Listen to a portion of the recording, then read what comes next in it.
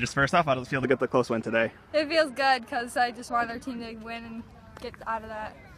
And you guys got in a little bit of a hole early. What were you able to do to come back?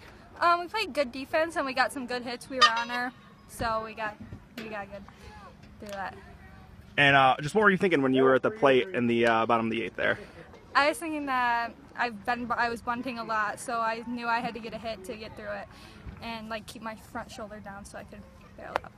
And what did you see on that pitch? Outside, so I took it that way. And how did you feel when you saw it come down? I felt really good because we won and it was really close. It was a long game, so it felt good to win.